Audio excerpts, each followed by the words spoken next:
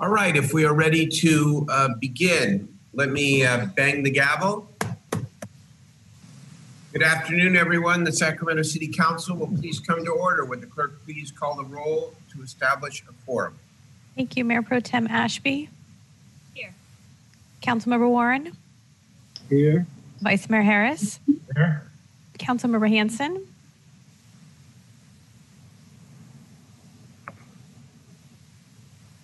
Councilmember Hanson. Here. Councilmember Chenier. Here. Councilmember Guerra. Here. Councilmember Jennings.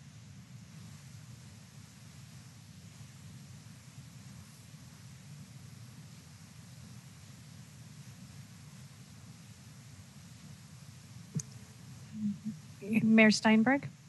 I'm here. I believe that we have a quorum.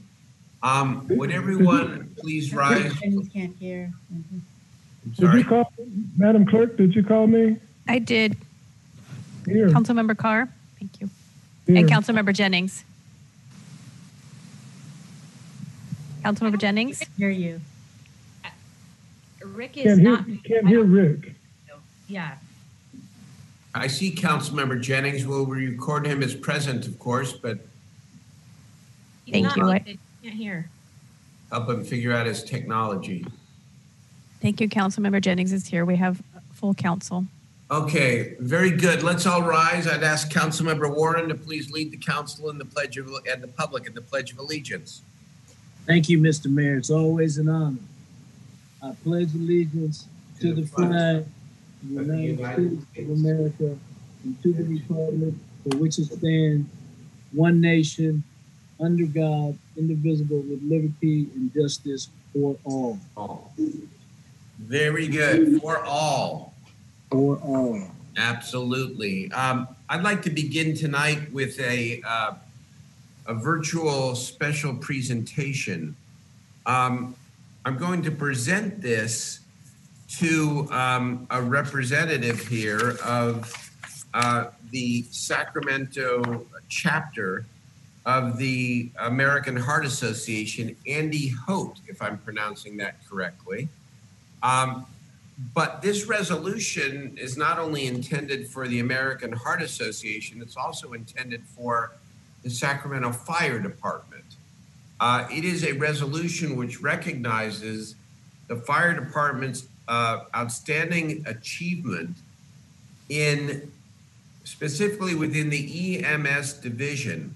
For the second year in a row, our fire department has received what's known as a Mission Lifeline Performance Achievement Gold Plus Award. Now, as I read through the resolution, and I won't read it all to you, what it basically says is that we are not only adhering to, but we are exceeding the standards for life-saving emergency care when it comes I can't hear him. It's not, all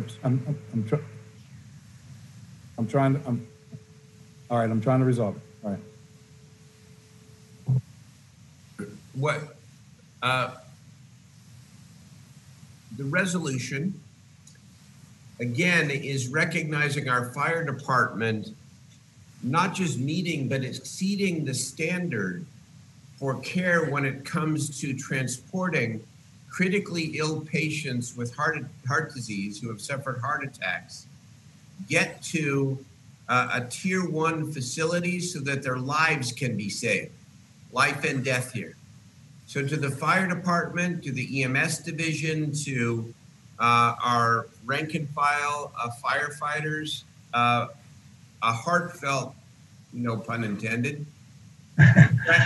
congratulations, and a great thank you to you for being the difference between life and death for so many people. And Andy, to the Heart Association for recognizing us, our fire department, but also for what you do to advocate for healthier hearts, and what you do and your organization does to save so many lives. We've come such a long way when it comes to heart disease in our country, and it's in no small part due to the research and the advocacy of the American Heart Association. So if you'll put out your hands, please.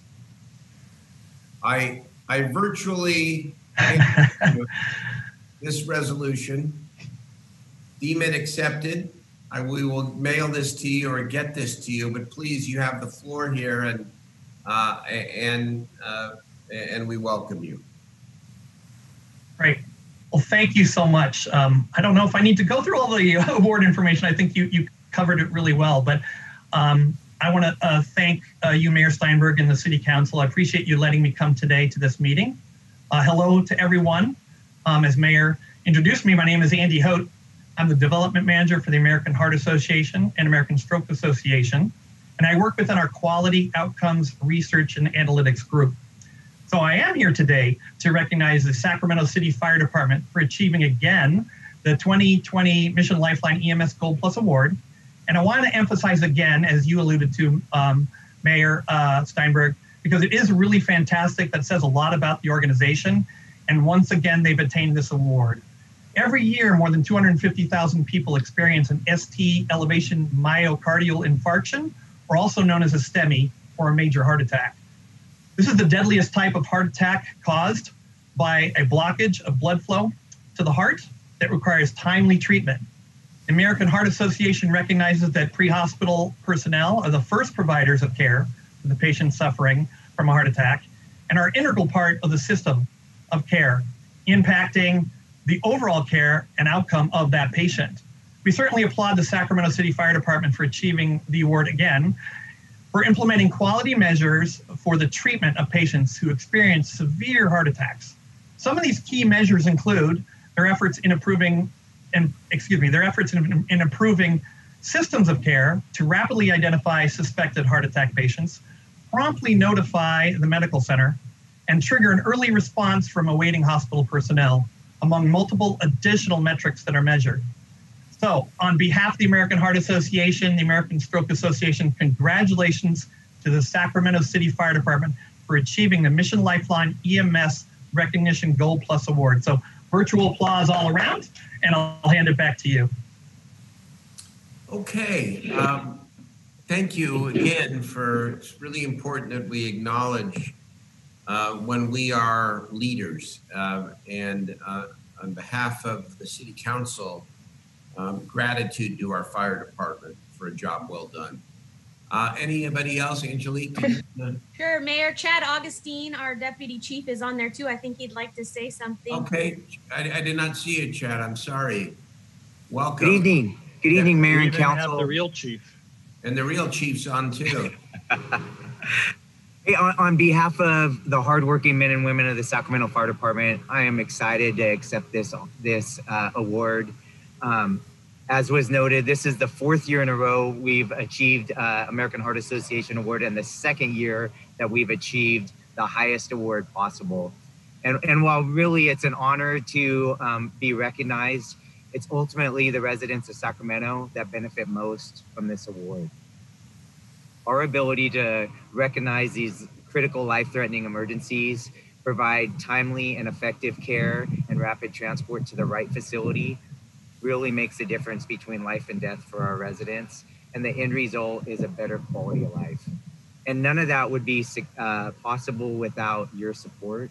So I really want to take this opportunity to thank the council for your continued support of the Sacramento Fire Department. And what's that look like? It's the support that you provide us in funding for our cardiac monitors, our technology, our training, additional ambulances. All of that funding is what allows us to provide this excellent care. And the investment that you're making in the Sacramento Fire Department truly is making a difference for our residents. So thank you. Thank you, Deputy Chief. Appreciate it. Chief Loesch, anything you want to add? Just same thing. I just want to thank everybody. Chad said it all.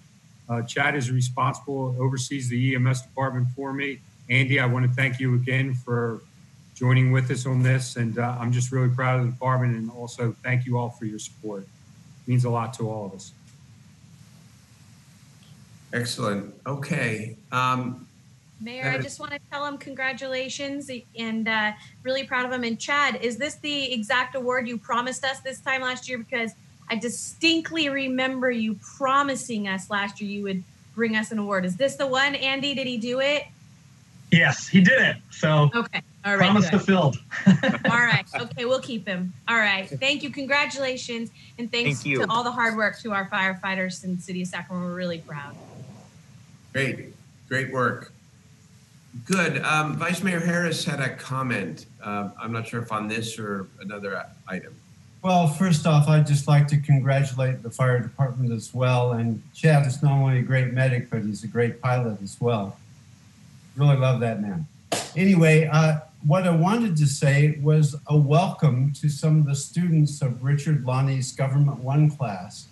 I had the wonderful opportunity to address them last night, and I see a couple of the students that I recognized from our talk last night here to observe the council and to understand how our city governments work. So I wanted to extend my warm welcome to the students from Richard Lonnie's class. Thank you, Mayor. Very good. Thank you. Welcome to the students. Interested in your feedback as you watch the public process in action here. Members, we have a consent calendar. Are there any items that members would like to remove from the consent calendar? Mayor? Move the consent calendar. Mayor? Yes, sir. This is Councilmember Jennings, and I would like to recuse myself from item number 24 and item number 23. The Greater Sacramento Urban League is a source of income to myself, my wife, and my family. And with that, in an abundance of caution, I would like to recuse myself from item number 23 and item number 24. Very good. That shall be fully noted in the record, Councilmember Jennings. And Mr. Mayor, for the record, item number 26 is withdrawn completely. 26 is withdrawn completely. Okay. And I have 3 public callers. Let's hear the public callers. Although Councilmember Hanson, do you want to wait or do you want to go first?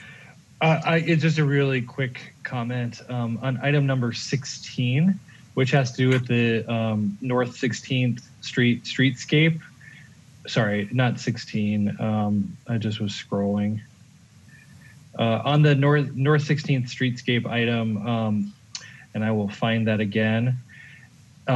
We had asked staff to work on planning to replace the Union Pacific Railroad Bridge there that separates the central city from the river district. And this plan doesn't have that in there, but I'm happy to support this plan going forward. But I would like to include as direction that the number 13, not 16, 13 for 16th Street, that they continue to work on assessing that bridge for replacement. It's substandard, it's dangerous, and it does further constrain the ability of people to walk and bike to get from downtown north to places like Marisol Village and other stops. So with that, I'll second Councilmember Guerra. Mayor, if I can just add on to that, Steve is completely right that bridge is actually at the end of its useful life. And if we are able to find a way to replace it, it will open up the river district and make the 16th Street project actually truly functional. It's a restriction right now. And, as built, it's unsafe. It's actually difficult for people to get to the river district. This is a critical piece of the 16th Street plan. And I'd also like to thank all of our public works staff for a tremendous effort on re-envisioning 16th Street. If we can get there on this project, it will make a very big difference to the river district. Thank you, Mayor. Thank you very much. All right, we have a motion and a second on the consent calendar. Councilmember Jennings will be not voting as he casts, presumably otherwise casts a yes vote on the consent calendar, but will not be voting on items 24 and item 25. 23. Excuse me, 23 and 24. I apologize. 23 and 24. All right, let us call the roll. Do you want to hear from the callers first, Mr. Mayor? Oh, yeah, sorry. Go ahead. May I have my first caller, please?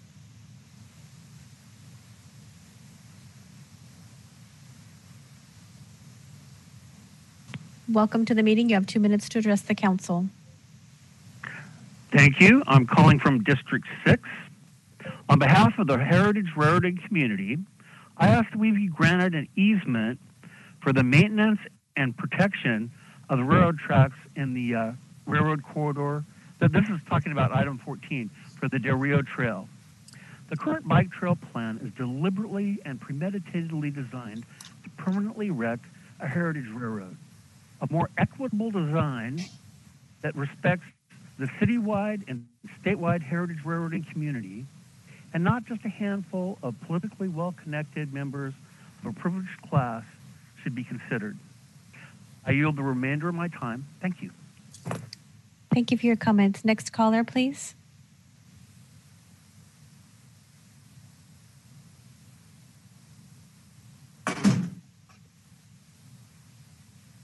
Next caller, please. Welcome to the meeting. You have 2 minutes to address the council. Yes, this is consent item 25 on the Great Plains delivery service. I really depend on having that delivered, and you should not exclude the current drivers from this meeting. What does that mean, ma'am? Pardon me? Well, I want you to explain what you mean, because we want to make sure that we're responsible. I depend on the on having that service delivered to me, okay? And my current driver is wonderful, okay? And I don't want him excluded from driving. Has he been excluded? No, not yet. He's about to be, I guess. Well, if we could get your number to my staff person, Madam Clerk Julia Burrows, we will follow up with you to make sure that your service is not disrupted in any way. All right, let's follow up on that, please. Okay. Okay, we will. I don't know the status of the driver, but we will make sure that your service is not disrupted in any way. Okay, fine. You want my phone number, right? If you could leave it with the city clerk, yes. Madam Clerk, how do we get the caller? Ma'am, I have her phone number. Ma'am, Okay. I have your phone numbers. Okay, we'll make sure that we will call you tonight or tomorrow morning, okay? Okay, I really appreciate your service. Thank you very much. We appreciate you. Thank you for calling in. Okay. So next caller, please.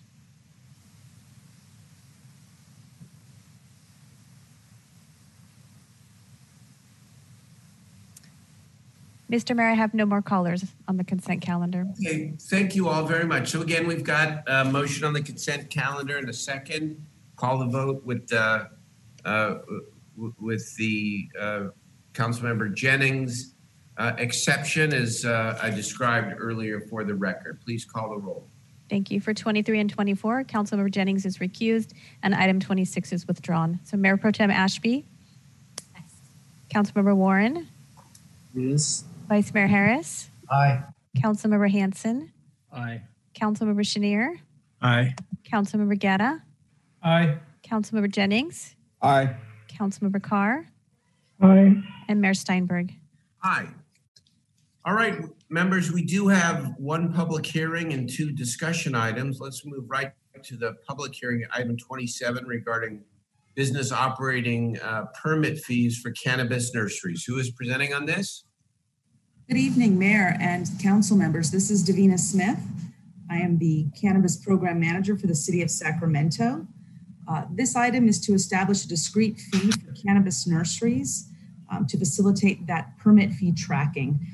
The fees for this permit type will stay the same. They are currently at $9,700 for a first fee, and then for a renewal, it's $8,570. So that concludes my presentation, but I'm happy to answer any questions you may have about this matter. Is there public testimony on this item? Yes, Mr. Mayor, I have 4 callers. Okay, let's hear from the 4 callers, please. Thank you. First caller, please.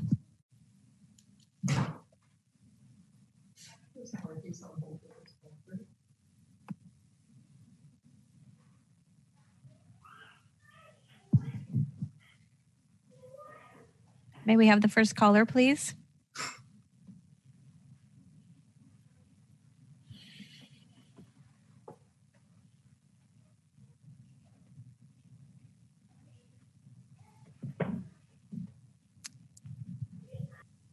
The caller is in the process of being transferred. Just one moment, please.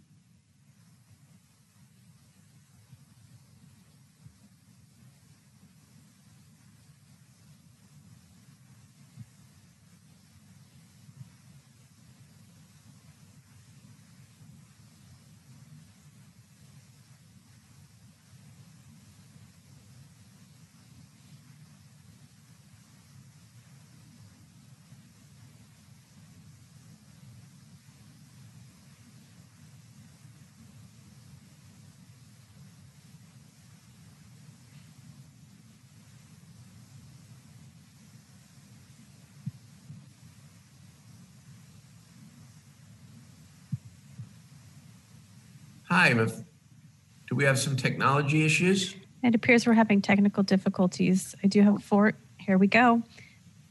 Welcome to the meeting. You have 2 minutes to address the council.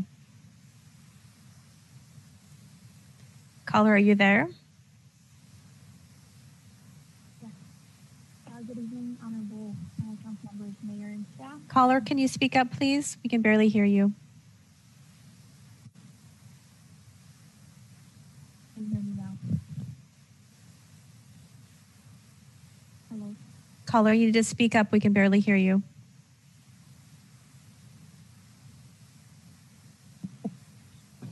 Hello. Caller, please make your comments. Sorry about that. Good evening, honorable council members, mayor, and staff. Thank you for the opportunity to give public comment this evening on item 29. My name is Fong Bui, and I'm the government partnerships manager for SPIN, one of the shared rideable operators in the city, and the exclusive shared rideable operator. This is the wrong item, Mindy. This is 27. Correct. Caller, you're calling in on item 27. You'll need to hang up, call back. When you call back into the queue, you'll dial 4 to make comments on number item 29. Thank you. Next caller, please.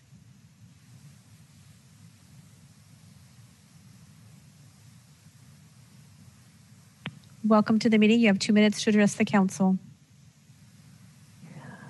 I'm calling, my name is Dorothy Gibson, and I live in the city of Sacramento. And I'm calling concerning consent calendar item 25. Great Plates delivered contact tracks should not exclude current drivers. This is very important, and I appreciate you listening to me. If you have a concern, ma'am, we just passed this item, but it's okay. We're all flexible here with the technology. We're very happy to hear from you. I'll ask my staff again to call you to make sure that there's no disruption in your service. Okay, we know the issue you're speaking of, but the main thing is that you have no anxiety about getting the food that you need. So let's get that number again to my team, right? So, Mr. Mayor, I have that phone number, and I will forward that to Julia Burrows on your staff to call her back. Thank you so much. All right. Any other calls on this or any other item? I have no more calls on this item. Okay. So let's now hear from the City Council. Any members want to speak on this item? Okay. I'll move the item, Mayor. Okay. Second. A cannabis item that's taken less than 10 minutes. This is a... Mindy, do we need to open and close the public hearing? Yes, we do. I will open and close the public hearing and move the item. Second. Moved and seconded. Let's call the roll, please. So the item was moved by Councilmember Chenier and a second by Councilmember Guerra. Mayor Pro Tem Ashby? Yes. Councilmember Warren? Yes. Vice Mayor Harris? Aye. Councilmember Hanson? Aye. Councilmember Chenier? Aye. Councilmember Guerra? Aye. Councilmember Jennings? Aye. Councilmember Carr? Yes. And Mayor Steinberg. Aye. Thank you very much. Now let us move to the discussion calendar and item 28 and invite our city auditor, Jorge Oseguera, to report on the community survey that the council asked for as part of our COVID-19 response and the distribution of our CARES resources. Mr. City Auditor.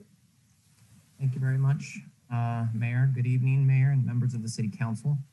Jorge Oseguera, your City Auditor. The recommendation that is before you is that you pass a motion by 2/3 vote to temporarily suspend council rules to bypass budget and audit, and to 2, receive and file the City Auditor's COVID-19 business and resident survey. Okay. Do we have to do that first? Excuse me? Do we have to do that first, or? I'm not sure.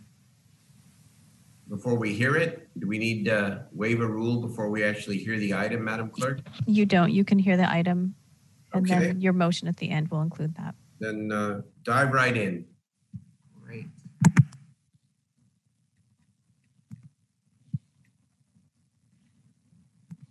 Just pull up the screen here for the presentation.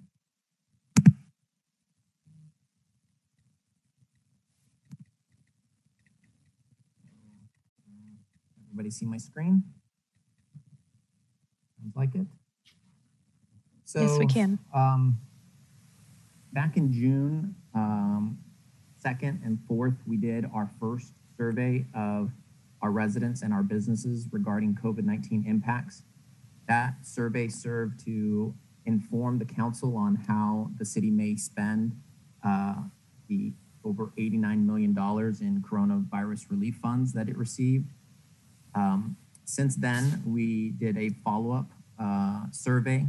This time, we decided to approach it differently by making it available to all city residents and to all businesses in the city.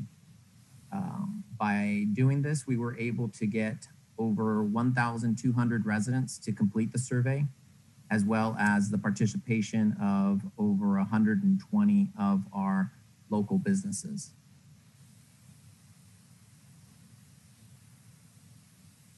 The results of the survey are quite lengthy, but I'll try to be brief in covering some of the highlights that were shown by the results of our survey.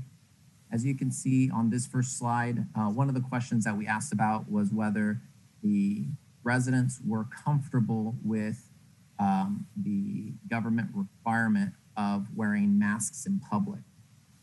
Based on the response to this survey, that answer was 93% answered in the affirmative that they were comfortable with the government's requirement. That is actually somewhat higher from when we first pulled it back in June. At that time, it pulled at about 82% support for the government requiring mask wearing. On this slide, we highlight some of the problems that are faced by some of our residents, and we have listed them from the higher rated problems down to the lower rated problems. As you can see by this slide, the one that rated the highest is not knowing when the pandemic will end, with 71% of respondents indicating that it is either extremely serious or very serious of a problem, followed by feeling nervous, anxious, or on edge, not feeling in control, feeling alone, isolated, or not being able to socialize with other people, reduction in employment and income, and helping children with online schooling. The list continues with these being less of a problem, but still somewhat notable. And so included in these are issues such as not being able to exercise, access to medical services, and shortage of sanitation and cleaning supplies. In regards to the respondents' feelings regarding the approval or disapproval of the job of the different levels of government, the results were interesting. In regards to the federal government, based on the responses, almost 80% strongly disapprove with how the federal government is handling the pandemic. And that is in stark contrast to how the residents feel about the city of Sacramento, where over 58% of the residents feel that we are doing a good job or somewhat approve of the work of our city. And that is in line with also how the residents responded to the job that the state government is doing as well. I think that was 68 rather than 58, if I heard correct. Oh, excuse me. Right. We need that 10%, so.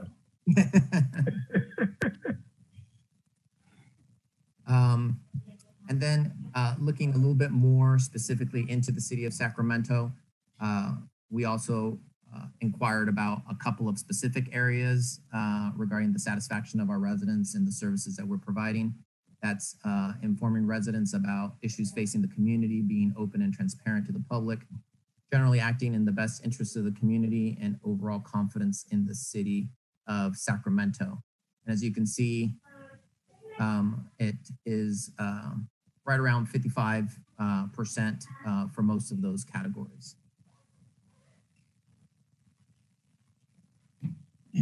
In this graphic, I know there's a lot of information on here, but it provides some important information. This graphic shows, in terms of level of importance, several types of assistance that would be desirable to the city of Sacramento. And again, they're listed in order of importance, with the one rating the highest being access to timely and accurate communications about COVID-19, followed by support for small businesses, enforcement of shelter and home orders and physical distancing, uninterrupted police, fire, and medical emergency response services, mental health services, assistance making residents rent and mortgage payments, access to a quality internet connection, assistance navigating and applying for various COVID-19 related assistance programs, financial assistance to purchase food, and assistance escaping an abusive environment. Something of note, at least for me personally, in seeing the results of this information, and that I would like to note at this time, is that the council, in my opinion, has made a very strong effort to provide a broad range of services and investments in our community to try to mitigate the negative impacts of COVID-19. And as you can see reflected here, there's a wide range of issues. And fortunately, the council invested in a wide range of programs to cover many of these issues that are listed here. And I would just like to note that that effort, in my opinion, should be applauded. Other communities haven't approached it this way. I know that that is a harder lift for a government to try to cover such broad areas of concern, but I think it more likely than not will help the overall community recover more quickly. Just some information regarding where some of our responses came from. This is the distribution by council district. We did try to reach out using various different methods to the community to try to increase participation. As the council well knows, some of our council districts are a little bit harder to encourage participation than others. We have the information related to who participated, and we hope to continue to grow the number of participants with these types of surveys in the future. So some of the key findings overall, just to kind of summarize, are that the coronavirus pandemic has been very disruptive to most residents. While the financial impacts are severe to some households, many residents are struggling with mental and emotional health during the pandemic. For many families, making arrangements for children is a serious problem. While many residents and households are struggling, many also are taking action to help the community during this difficult time.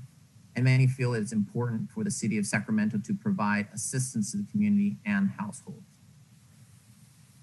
That concludes the resident portion. I can either go into the business survey next or answer questions that you may have regarding the resident survey. Why don't you go through the whole presentation, and then we'll open it up to the public and the council to ask about any aspect of the of the comprehensive survey.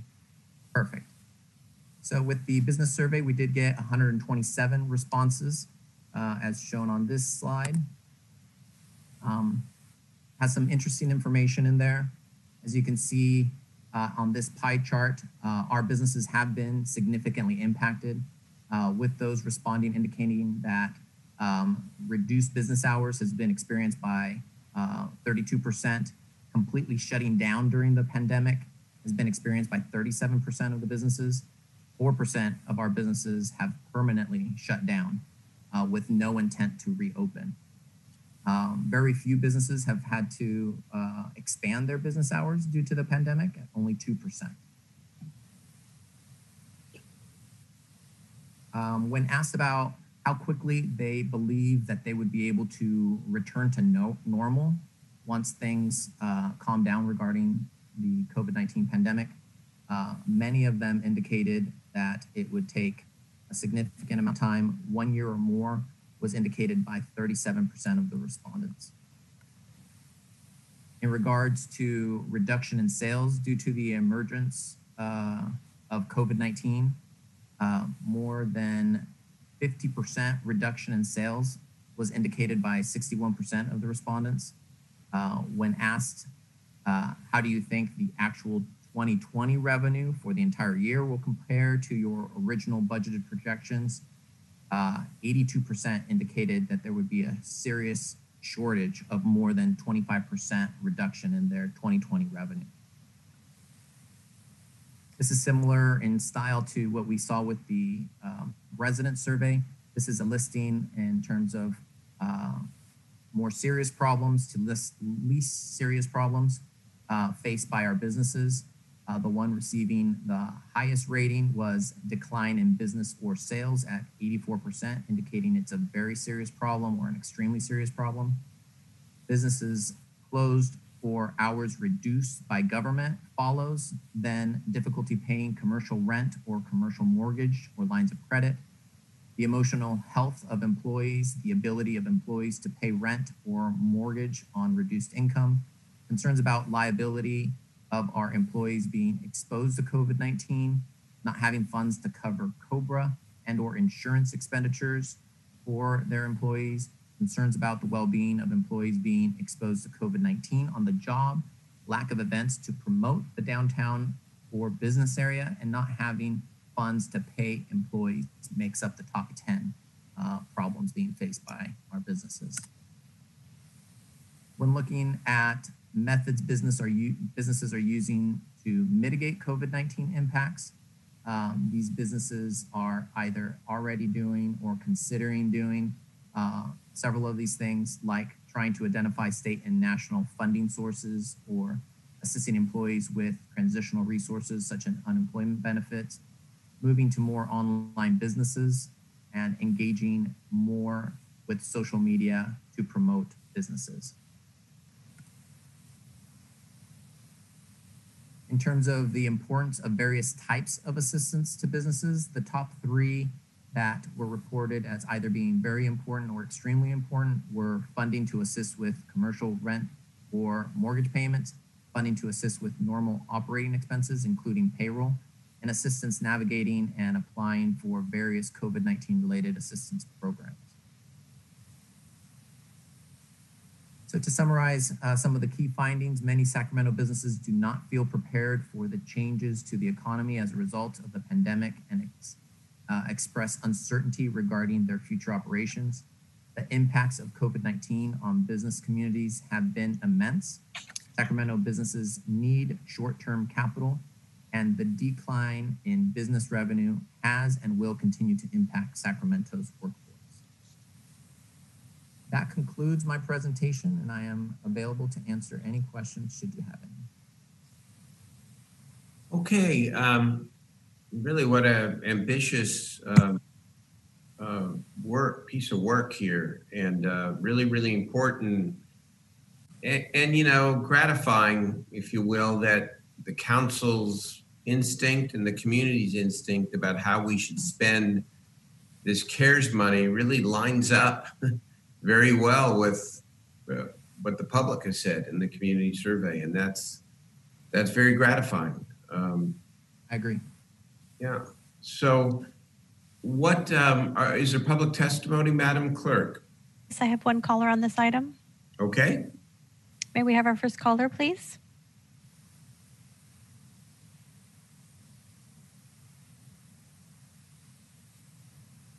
Welcome to the meeting. You have 2 minutes to address the council.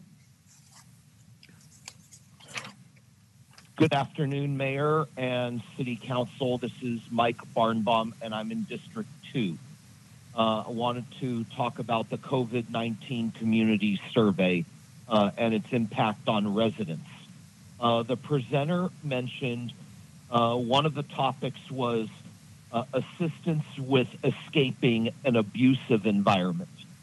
And one thing I did not hear that was mentioned was assistance escaping a restrictive environment, much more restrictive than pre-pandemic.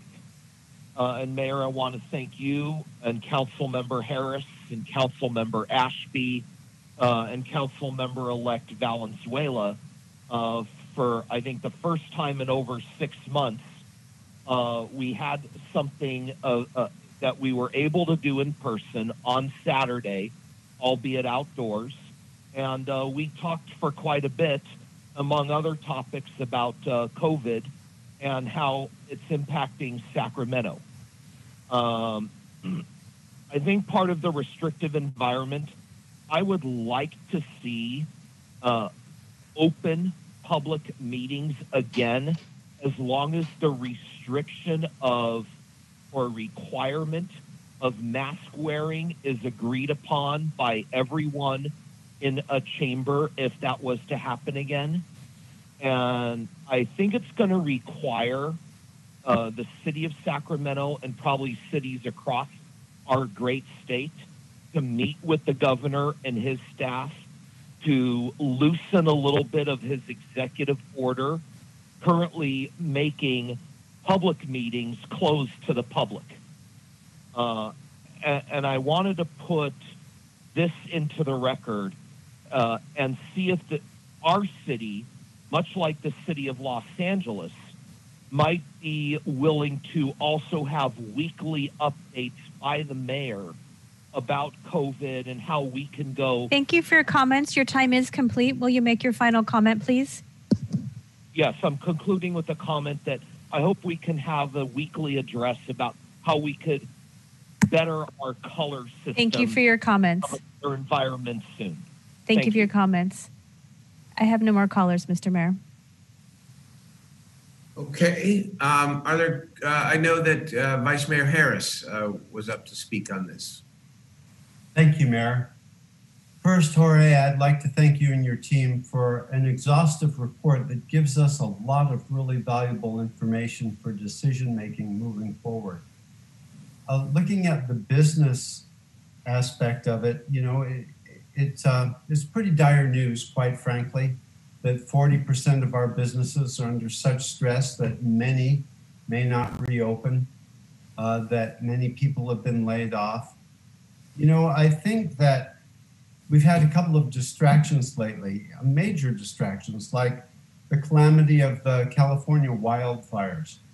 And then, of course, there's the federal administration, which is moving in a direction that is counter to what our scientists are saying that we should do.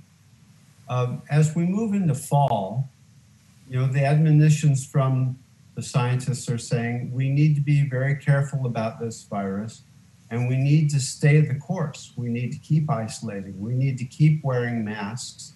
At the same time, we're very social creatures, and everybody has COVID pandemic fatigue, and they want to socialize, and they want to get out. They want normalcy to their life again. And your survey shows that in brilliant detail. We are going to have a bit of a struggle with our small businesses moving forward. You know, they are a significant amount of our tax base, and certainly comprise our largest, collectively, our largest employer in the city of Sacramento. I think we all know in our districts that restaurants have closed and may not be able to reopen. And that can affect an awful lot of what happens in the city of Sacramento. So I thank you for this. It was really an eye-opener to read your report. I think for me, one of the most significant pieces of work that your office has produced, and one of the most useful for us for decision-making moving forward. Especially in the community report, it was on page 189, if anyone is interested, about the social aspects of the COVID pandemic and the toll it's taking on people personally. I know that many people will relate to this, but I have a 15-year-old daughter, and she's in a very formative time of her life, and the lack of ability to socialize, to learn to drive, to go on dates, to go to the movies is taking a huge toll on her. Although she's handling it quite well and with a stiff upper lip, I see that she's losing a year of her social development through this pandemic, and that is something that we all need to be very aware of. I expect that myself and my colleagues feel it too. I know I'm pretty darn sick of Zoom and team meetings, and I really long to be back in chambers. I really do. I miss the social interaction with my colleagues, and I feel that we actually conduct our business more ably when we're able to speak to each other and see each other and interact in that way. At the same time, the admonition is going into fall, there could be a resurgence of the virus. It's happening in parts of the country. It's happening in Europe. And, the idea is not to let our guard down quite yet. We still need to isolate for a while. And yet at the same time, the federal government is pressing and pressing and pressing to reopen. I think everybody understands that. We need to make money. We need to get out. We need to relate to each other. But this truly is a pandemic, and 200,000 Americans have perished already. That is not a small number. The projection is that it could double by year's end unless we stay the course of isolating and wearing masks. I'm glad to see in your survey that 93% of the people have acclimated to the idea of wearing masks. That's very encouraging because, that really can save lives. So, I just want to say that I hope people really look at the survey and dive deep into it because there's a lot of very valuable information there. They kind of tell us where we are now and helps us prepare for the future economically, certainly with our budget deliberations, and socially as well. As we deal with our districts and our constituents, we have to be mindful of the effects of this pandemic. They are pretty far-reaching, and I think your report really shows that. So Jorge, thank you very much. And I would like to move the item because I think it's a great piece of work. All right, is there a second on the motion? Sure, second. There's a second by Councilmember Carr. Are there other members that would like to weigh in? I think it's a great piece of work. I think it's really important that we take the pulse of our community as frequently as possible, although the members here, I think, understand the pulse of their community better than anyone. It's evidenced by, in a way, anticipating the results and the way that you put together the CARES Act relief fund package. And Jeff's right. I mean, we've got a long way to go before we return to anything that resembles a semblance of normal. And we're going to have to keep figuring out creative ways that we can assist our small businesses and our working people and our community-based organizations, our nonprofits, and people who are struggling in everyday life. Hopefully we get more help eventually from the federal government, another CARES package. But whether we do or whether we don't, our work is just beginning. And I think the survey tells us that. We didn't need it to tell us that, but it certainly confirms what we already know. So, second, let's call the roll. Councilmember Carr. I'm sorry. Carr and myself. Go ahead, Councilmember Carr. I can go after you. Okay, sorry. Go. Thank you, Mayor. Well, I certainly thought the survey was a validation of what we know and what we have experienced.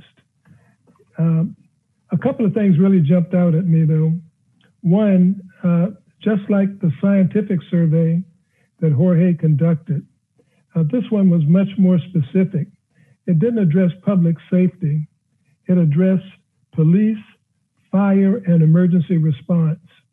And just like the scientific survey that Jorge has conducted, we see in this survey that people really do not want money cut to those organizations.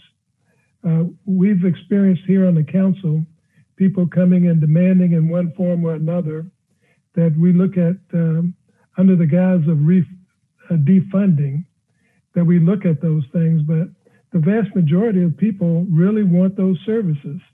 And it really jumps out at on this survey.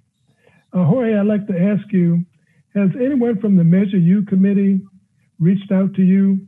Because they came to us saying that they wanted more polling and they wanted something called participatory budgeting. And I've looked into it a little bit to try to figure out what it is they're talking about when they use that term, participatory budgeting. And they get a group of people together who go out and evidently have forums. And then after they finish this forum process, they vote. And those votes are supposed to be binding on how we form a budget. Have they talked to you? Have you looked into this at all? I recently received an email from one of the members of the Measure U committee, and we are trying to schedule a meeting for sometime next week to get together and discuss the issues and concerns that they have. Well, could you get back with us on what your take is on what it is they're asking us to do, how it works? It seems to me that the scientific polling that you do every year, where you benchmark the city against all of the other cities in the United States and where we stand and what people think about the services that are being provided by the city, it seems like to me that that's much more of a guidepost for us than a group of people who get together with folks who normally don't participate and then develop a budget that's supposed to be binding. And I could have, my take on that could be all wrong.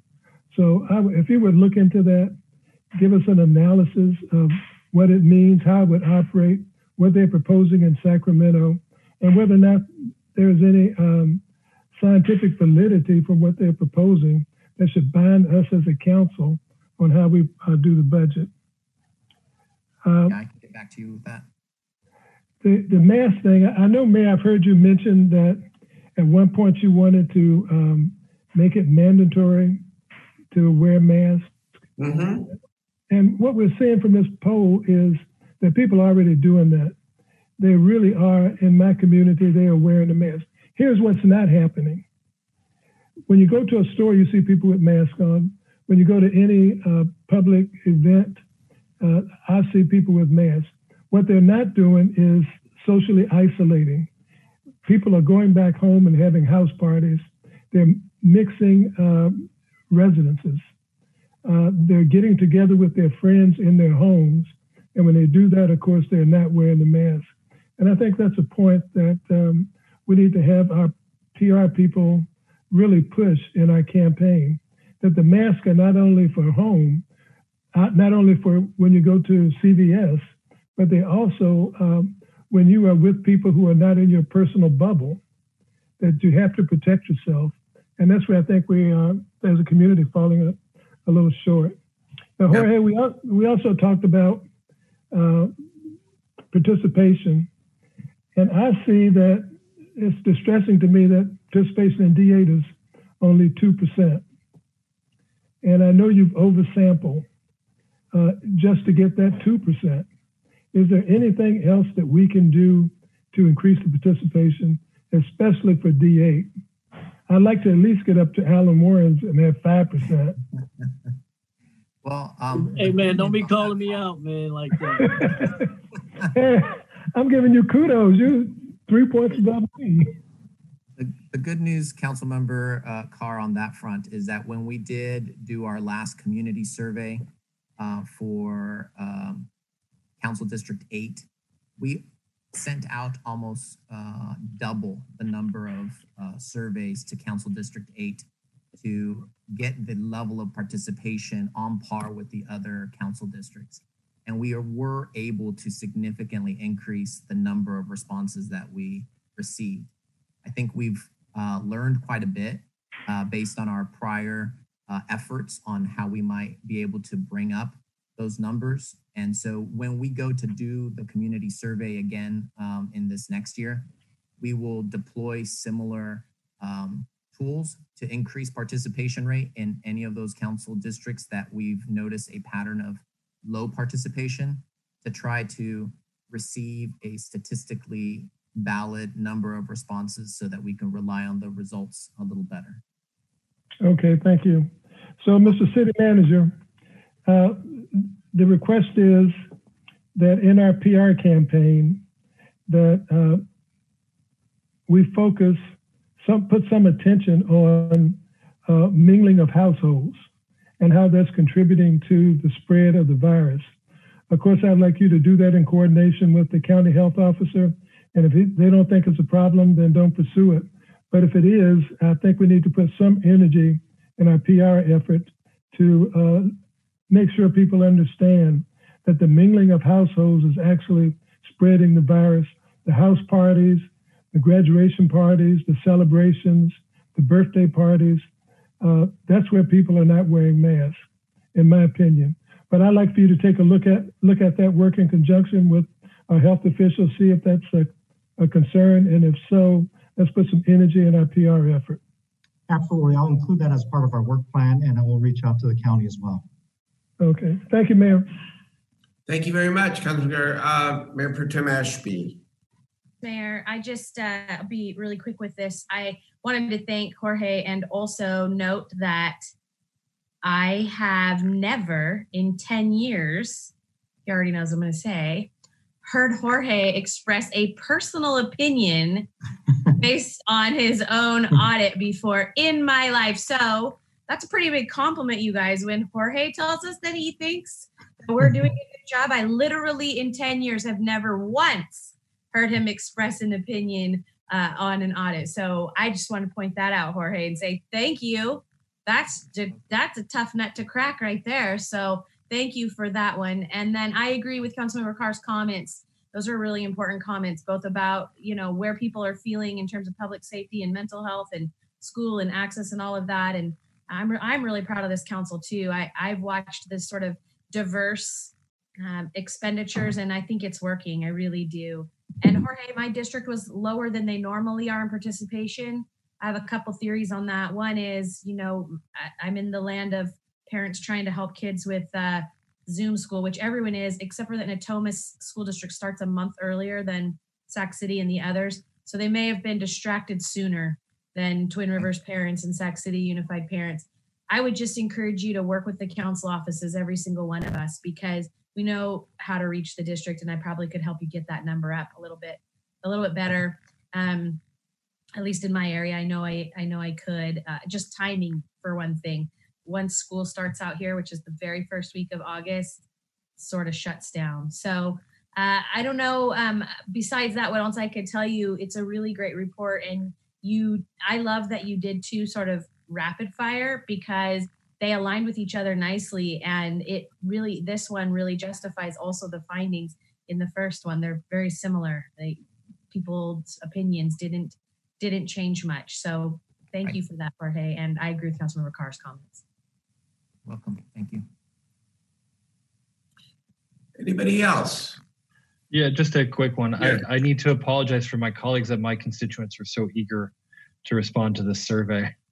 20% is a lot. We have very engaged residents and obviously care a lot about this. So I don't know how that affects the results, but I am glad that largely the survey reflects the things we have prioritized. And, this has been a hard 6 months for everybody trying to work through the pandemic.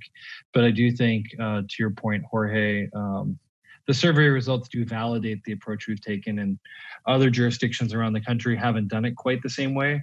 But in the end, it sounds like we are walking and chewing gum, or whatever the right analogy is, through this pandemic and economic collapse and everything else going on.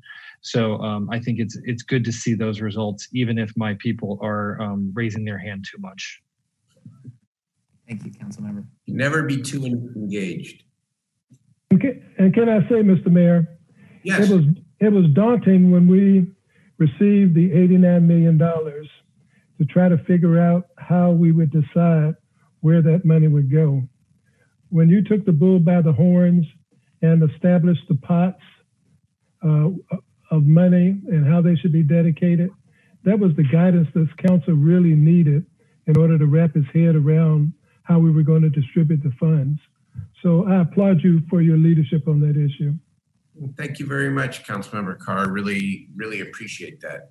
I really do. It's did what I thought was right. And the one thing this council committed itself to is investing these resources in the community where the need is the greatest. And that really stands out.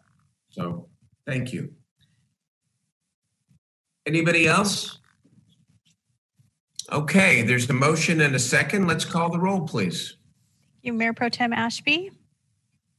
Yes. Councilmember Warren. Yes. Vice Mayor Harris. Aye. Councilmember Hanson. Aye. Councilmember Chenier. Aye. Councilmember Gatta. Aye. Councilmember Jennings. Aye. Councilmember Carr. Aye. And Mayor Steinberg. Aye. All right. That was a very important item. Let's move to the last item of the late afternoon here, and that is item 29 on the shared writables. Jennifer? Good evening, Mayor and Council. I am about to share my screen. All right. Can you see my screen? And can you hear me? Wonderful, thank you. Good evening, Mayor and Council. My name is Jennifer Donlin Wyatt, and I am your Transportation Planning Manager in Public Works.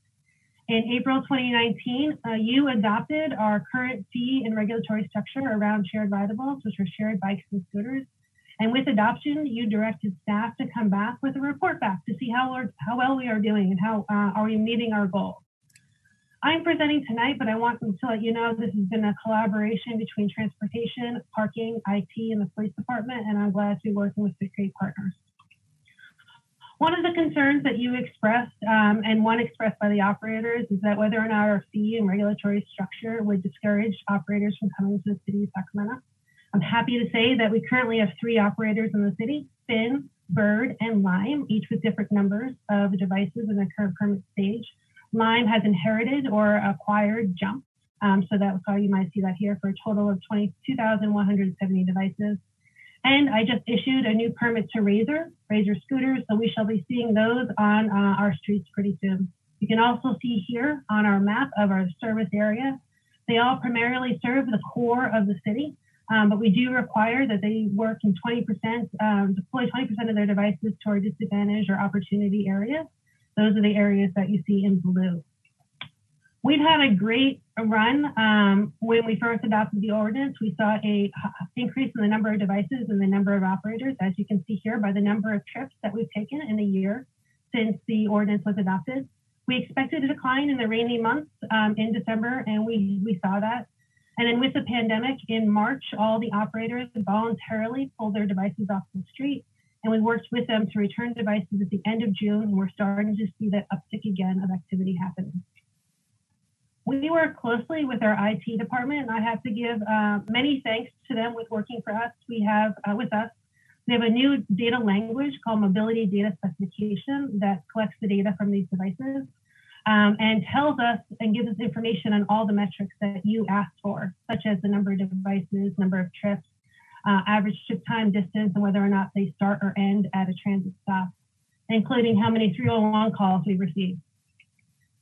One of the key parts of the data dashboard shows activity. We do not collect information on individual user trips, but instead collect activity by block As you can see here, the darker areas are where we see the greatest activity, and then it graduates lighter to less activity.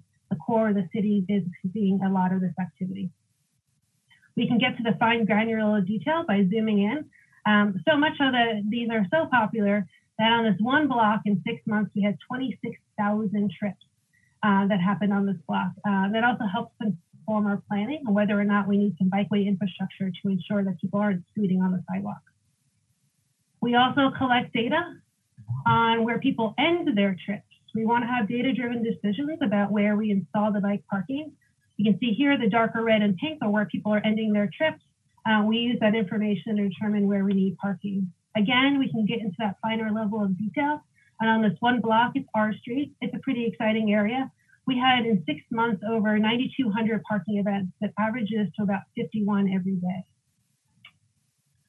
One of the key issues we do have around them are the parking of the devices. We've had over 3,000 complaints to 311 since we started operating these devices, about 1,400 in the first 6 months of the ordinance.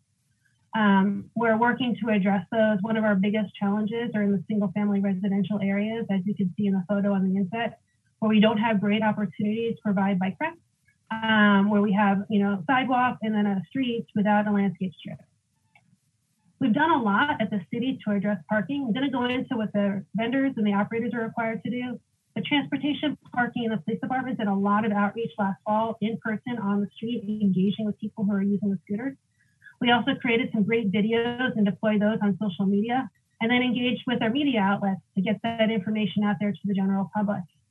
We've also created parking. So we've collected about $58,000 in fees to create parking, and so far have installed 106 parking spaces with 3 drop zones. And then we've worked closely with our parking division. They love technology and have done a great job. They reached out with one of their vendors to do the software for their handheld citations and modify the handheld to be able to issue citations just like to a parked car, to a parked scooter or a parked bicycle that is blocking the pedestrian path of travel so that our sidewalks are kept clear. Another one of the key issues is scooting on sidewalks. California law prohibits the use of the electric scooters on sidewalks. And we keep track. So as part of our education campaign, we also told folks about that. We did that last fall. We also hold our companies accountable to what they promised to do around education and how well they are doing.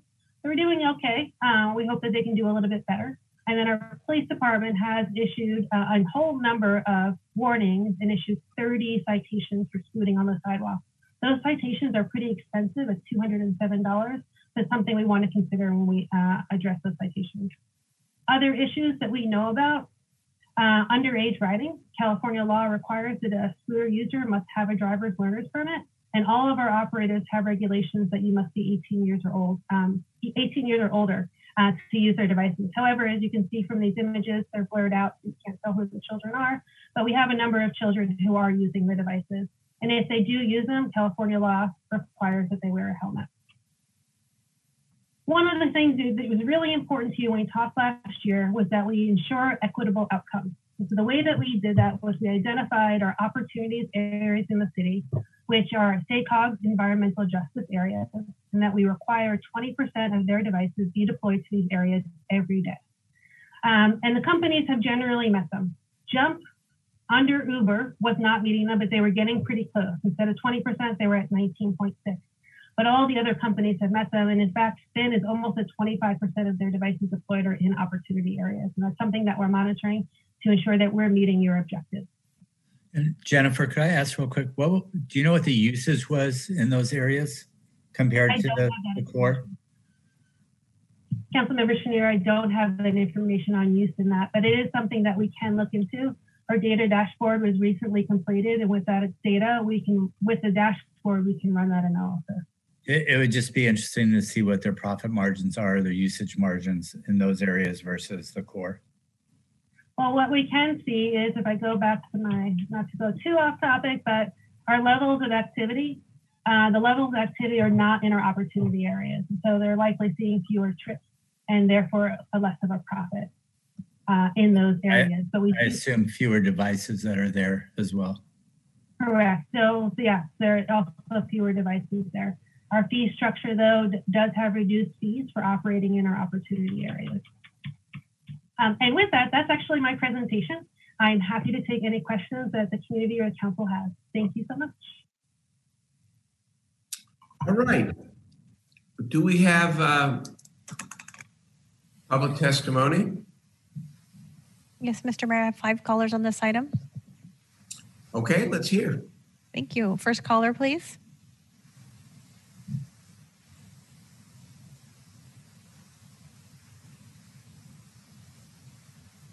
Welcome to the meeting. You have 2 minutes to address the council. Good evening. My name is Carlo Wane, Director of Government Relations, Southwest at Lime. I am here to give public comment on item 29. First off, I just want to thank the Sacramento City Council for allowing me to speak today. Lime relaunched services in the city of Sacramento within the last month as a regional bike share operator with both our jump bikes and our Lime scooters. We are really grateful to be able to bring back our operational expertise to the Sacramento community and sincerely appreciate the public-private partnership that we have formed, and we look forward to building upon it. Since our relaunch, we have seen a consistent increase in ridership, even as we have scaled up our fleet, and despite the challenging air quality that the community has recently been faced with. We look forward to expanding bike share throughout the city, and we're encouraged to see the community continue to benefit from our environmentally friendly multimodal. Our company's mission is to connect people to one another, something that is a distinct challenge during these uncertain times. Operations under the Shared Rideables program has demonstrated that shared micromobility plays a valuable role in bringing traffic to small businesses and getting residents, students, and tourists around the city. Shared micromobility trips have amounted to over 1.2 million trips in the last year, and as noted in Stats report, each of these trips is a step towards the city reaching its climate action plan goals by providing mobility choices beyond driving and reducing greenhouse gas emissions. With that in mind, and as the industry continues to deal with this global pandemic, we respectfully request that the city have as flexible of a framework as possible to ensure that shared micromobility remains a viable long-term transportation option for the city. We look forward to the ongoing collaboration as we work in partnership with California's capital city. We appreciate the continued efforts of city staff to work collaboratively with the shared micromobility industry to identify best practices and ensure that this green transportation option can continue to provide the level of service that Sacramento has come to expect for the long term. Thank you for your time. Thank you for your comments. Next caller, please.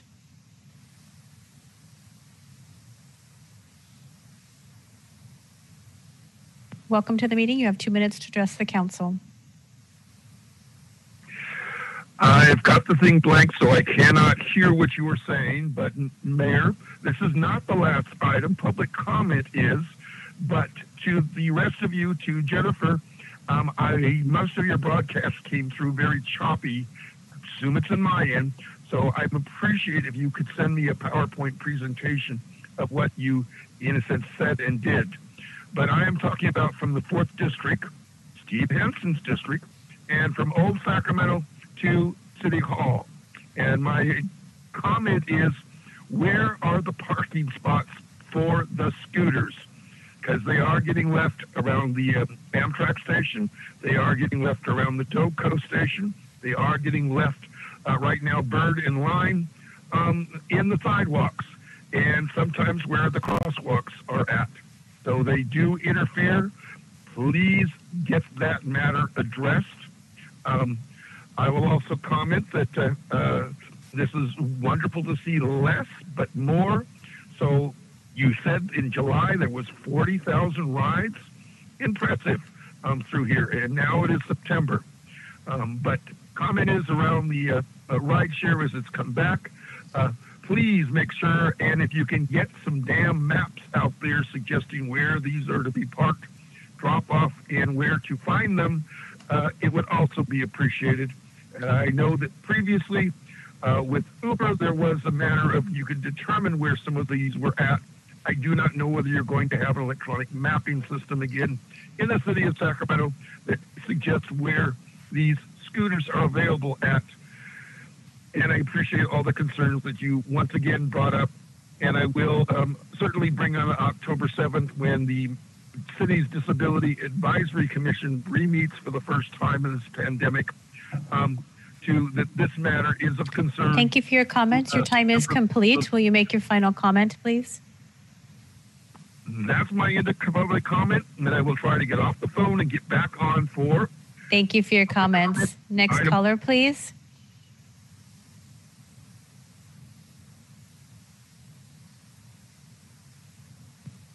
Welcome to the meeting. You have 2 minutes to address the council. Good evening, Mayor Steinberg and City Council members.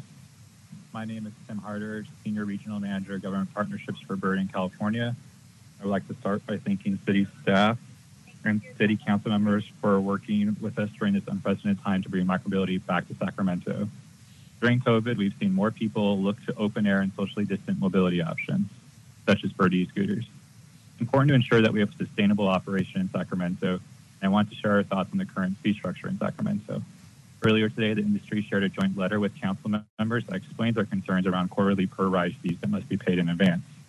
Many cities during COVID have waived or significantly reduced these fees charged to operators during the health emergency orders related to the ongoing pandemic. For example, during the previous quarter, we only had taken 18.8% of the rides that we were charged for.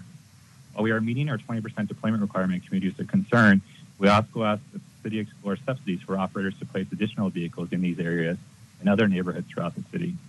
We're also currently offering free rides for essential workers, including teachers in Sacramento, to ensure the Sacramento workforce has access to affordable, clean air mobility.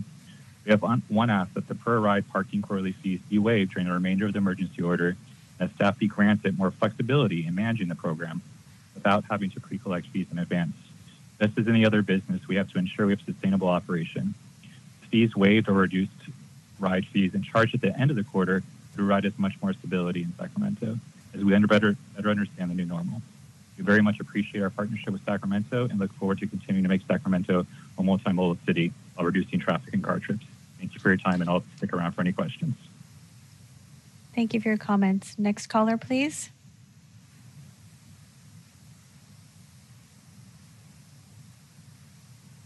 Welcome to the meeting. You have 2 minutes to address the council. Dear Mr. Mayor and City Council members, my name is Gene Lozano. I'm the second Vice President of the ACB Capital Chapter of the California Council of the Blind. We are in support of the use of alternative transportation, such as the electric scooters and bicycles, though we would like them to not be operated on the sidewalk because of the hazards. I know you're looking at fees right now, but part of the issue is you heard complaints about vehicles, these devices being parked not over the community outside of the designated parking spots and become tripping hazards for people, particularly those with visual impairments or obstacles or people trying to get around them. We have the barrier of not being able to identify these devices, so when we call 311 to report the presence of a device, there's no way for us to identify what manufacturer it is, the company that has it, the ID number. And we really would like to see incorporated into your operating plan for this whole project that there be tactile signs placed on each device that identifies the company, the number assigned to the device, so that we can then use that for reporting. And this would be raised print and braille, following the building code requirements for permanent signage. This would give us an opportunity to at least maybe help the community to enforce regulations so that it's safer for everyone. So thank you very much for your time and consideration, and we would be happy to work with the city in pushing for signage that is badly needed in reporting. Thank you. Good evening. Thank you for your comments. Right. Thank you. A lot of important issues raised by the callers, both from the industry and from the public. Jennifer, do you want to respond to any of what you heard from the public before I turn it to the council members? Mr. Mayor, I think I'm good. I'd like to hear from the council members and then I can address their questions. Okay, very good. Who who wants to speak? Councilmember. Councilmember Hanson, Carr, Harris, and then Guerra. Okay, let's go in that order, please. Thanks, Mayor. First, I want to thank Jennifer for embarking on what was a very challenging process to create the ordinance that we reviewed and approved a little over a year and a half ago, I guess. Because we started with just bikes, and then obviously we had to deal with a lot of other challenges. And Jennifer, you and your team have done a tremendous job. If I remember right, at the time we adopted that ordinance, not only was there a lot of concern about how these devices would roll out from the community, but the operators themselves said that our permit structure, our fees would dissuade them so much that nobody would operate in Sacramento. And so I think it's a good news that we've got 4 permits out now. Obviously, the coronavirus pandemic took a big chunk out of what would have probably been a very different year for shared rideables. But I hope that now that they've been redeployed and provide a very important alternative means of transportation, that we continue to see growth there. Obviously, in the meantime, we've adopted our Climate Commission recommendations, and this is a key piece of that, reducing vehicle miles traveled and gas transportation, gasoline and diesel transportation mode. So this is a very important piece of it. I also think, Councilmember Harris, Vice Mayor Harris, and I served on the bike share PSC for quite a long time, working with West Sacramento and Davis to help bring the system to the region through SACOG grants, originally with bike share. And I'm very happy to see jump bikes back out, even though they're now run by Lime. And, there's just a lot of different things that have been going on. As we have this conversation today, I think certainly the disadvantaged community piece of this is important. One of the things I noticed is that all of the areas are contiguous. And when we adopted the ordinance in 2019, I'd assumed that some operators would create a contiguous area because they want to have the number of trips in the central city or the adjacent areas, but that they would then maybe create a bubble or a operations area in the south or the north or the east and other places where we had disadvantaged communities. Is there a reason that they're all contiguous and we don't see more of the operators choosing to deploy in sort of, I don't know, non-contiguous areas? Councilmember Hanson, that's a great question. And I'm not sure if I can answer that. There's no regulatory framework that we have that would prohibit that. So should Jennifer's Scooter Company want to operate exclusively in the Meadowview area, for example, I could have that option. It's just they have chosen not to, and as private businesses, we allow them to choose where they operate. Okay, how would you assess this? I know we are trying to learn a lot of lessons from other cities and hearing, honestly, some of the very upset public officials, the residents who weren't pleased with how things are going. Do you think that the current ordinance largely gives us the tools to manage this well, or do you think we need some changes here? Councilmember Hanson, I think that overall our program is doing relatively well. So we have 4 operators. We have a lot of activity pre-COVID. We were doing fabulously. I think there are opportunities to address some of the challenges that we see primarily around parking and scooting on sidewalks. I think that we could probably include some additional levers in the ordinance to get better outcomes so that those with disabilities who need to be able to use the sidewalk are able to do so free and clear, and then create solutions for parking in our single family residential areas. And the fees that pay for the parking currently are that per trip fee. Do you know, just speaking of sidewalks, earlier this year, Jump was supposed to launch a new technology. They had mapped all of our sidewalks so that the user would be sent an alert or some signal through the device that they were in an inappropriate area. Given the transfer of Jump to Lime, do you know where that stands in rolling out that technology? Because I think that would be a big game changer in addressing some of the concerns about sidewalks. So Councilmember Hanson, we were working in collaboration with Uber on that technology that they were piloting in the city, and that one of that steps was to map the city. They hadn't gotten far enough to be able to deploy it when Uber sold Jump to Lime. My understanding is that that was never completed and therefore didn't transfer over. However, I do understand that Lime has a similar process for their scooters, and they were piloting that in San Jose. I don't know yet if that has been completed or if that will be available to us. And then when you briefed me on this, one of the things I heard, we had created a parking citation for inappropriate parking, and we had assumed that that would be passed on to the user as a way to create deterrence from bad behavior. But what I understand is that the companies are paying that fee and not passing it on to the user. So the user's not really benefiting from the deterrence of getting a parking ticket, for instance, when they leave their scooter in the path of travel.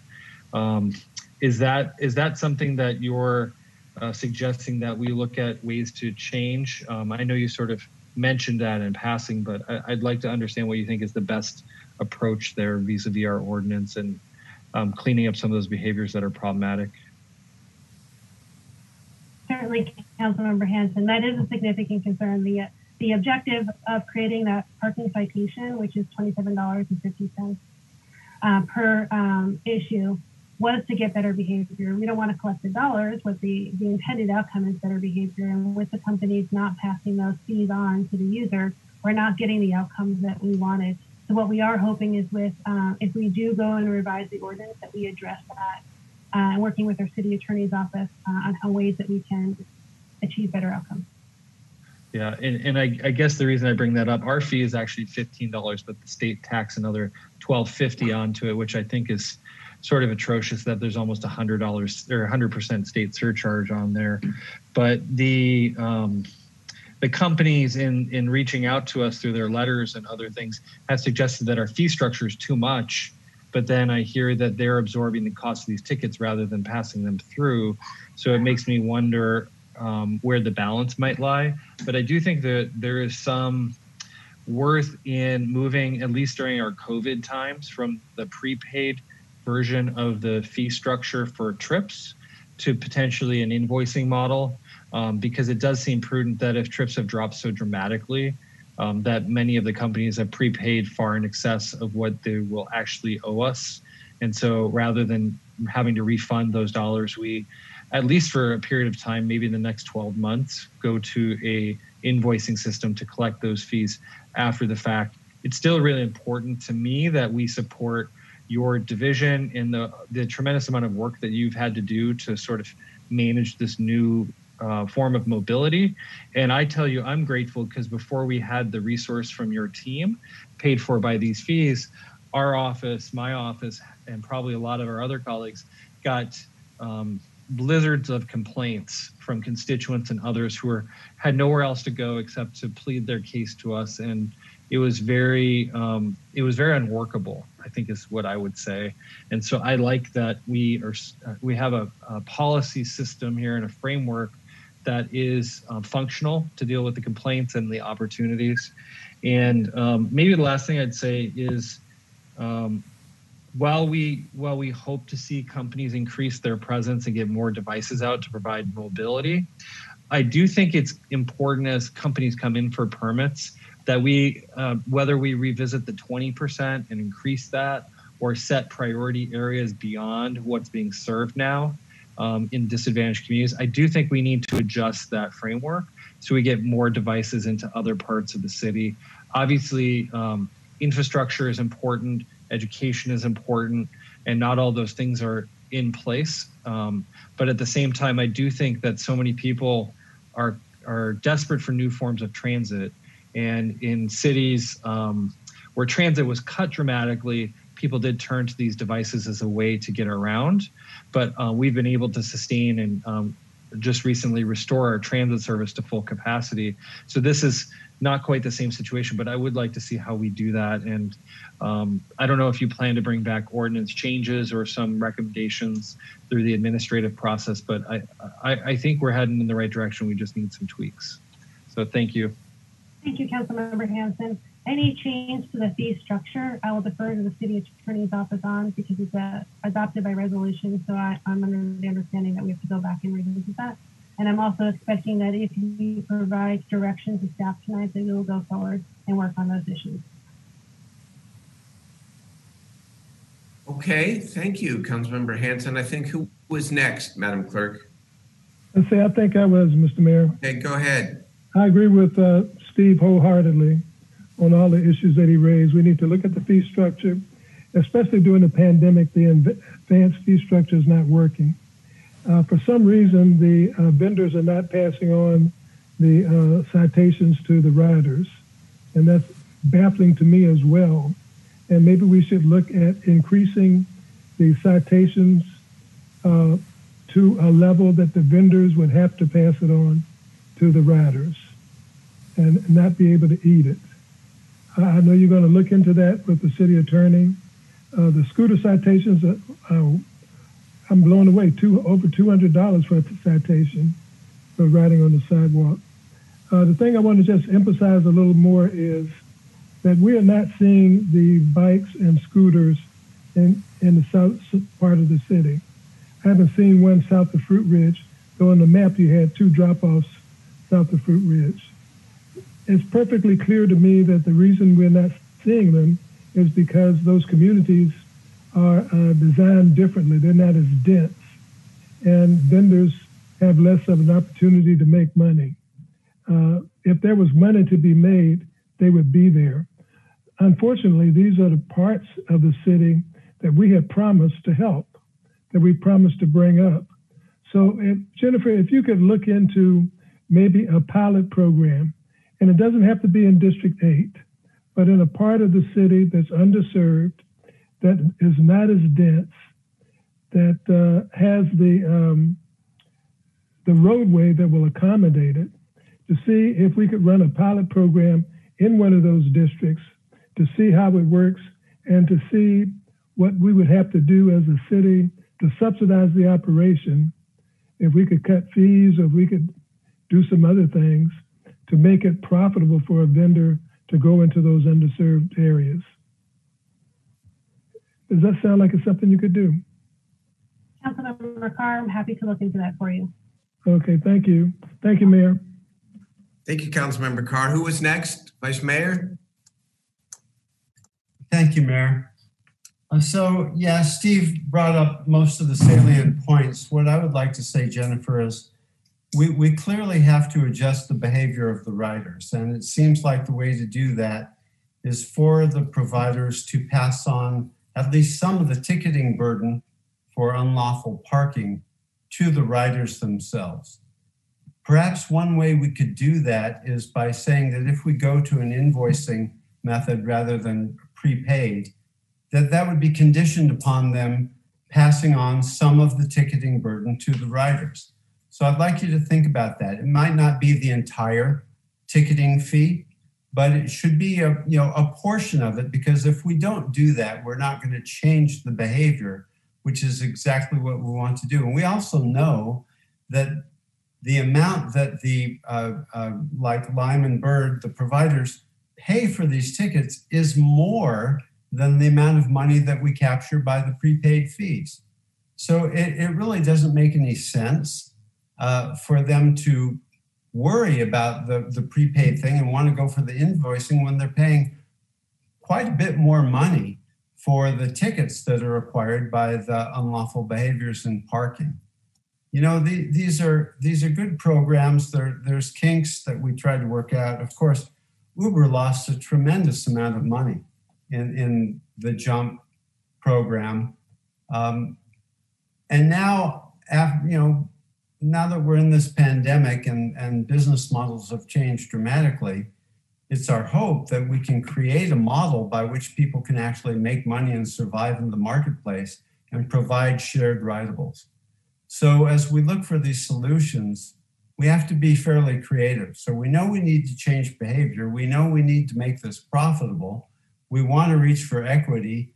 And Larry's idea of trying to do a pilot project, if we could encourage that with one or more of our providers, would be great. These are all really good suggestions, but I can say that I know that Steve and I really had a lot of problem with unlawful parking of the devices, both bikes and scooters. It was just almost a daily issue for us as council members receiving those kinds of calls. Yeah, some people call 311, but it's actually easier, I think, for a lot of people to call their council member. And they did in profusion. So we got a lot of those complaints. To me, a primary concern here is adjusting those behaviors. And I really think that if we move to an invoice system, we should just condition it upon charging at least part of the parking fees to the actual riders who are committing the offense to change the behavior. Those are my suggestions. Thank you, Jennifer. And thank you for doing a tremendous job. It's really pretty amazing to me that, once the pandemic hit and we went from 163,000 rides to zero in just a few short months, that we're already recovering. My last comment is this: are we requiring sanitation protocols of the providers? And what kind of education are we giving to people who partake of shared rideables on how to protect themselves from spread of coronavirus through touch? Vice Mayor Harris, that's a great question. So in order for operators to come back in the times of COVID, we require that they agree to our sanitation protocols. Our sanitation protocols include educating and providing PPE for their employees so that their employees are kept safe. Additionally, we require that they sanitize the devices at high touch surfaces at least twice a day, and that they encourage their customers to use gloves and to sanitize before and after using the devices. And then the city, through our City Express blog and social media, have also shared out the same information, encouraging folks to either wear gloves and or use sanitation before and after they touch the devices. Okay, thank you very much, Jennifer. I appreciate that. You're welcome. Who is next, Madam Clerk? Councilmember Guerra is the last colleague to speak. Councilmember Guerra. Thank you, Mr. Mayor. I would like to also support Councilmember Hansen's comments as well. I right off the bat, I recall my dad near the end of his life. He had lost most of his eyesight. So I want to first off make sure that we address the comments about those who are who are in our community who this has become a real big impediment, making sure that we figure out that enforcement tool. Again, the issue of the citations is critical, because if we're not creating or helping just behavior, then we're only going to perpetuate some of these problems. So to Councilmember Harris's point, I think we have to figure out that immediately. Also, there's a huge benefit to these programs, these types of shared rideables, because in many parts of my district, it's at least 2 miles before you can get to a bus stop. And we've been advocating and hoping we can get smart ride in our district. But the tool that this could provide is connectivity and looking at multimodal options to be able to use a full network of solutions. And for those I know in my district who can't afford a vehicle, this becomes a viable option. The cost of owning a vehicle between maintenance, insurance, gas, and God forbid you get in an accident. I think those are the cost to folks. It's a challenge, but being able to use the shared rideables really provides the resources. So when we're looking at the fee structure and how do we make them also incentivize larger exposure in the environmental justice areas, I want to figure out what can we do to do that. So I do like the invoicing on the monthly side, but I also feel that we've got to figure out how to make sure that there's an incentive to go into these other areas. I know predictability of where the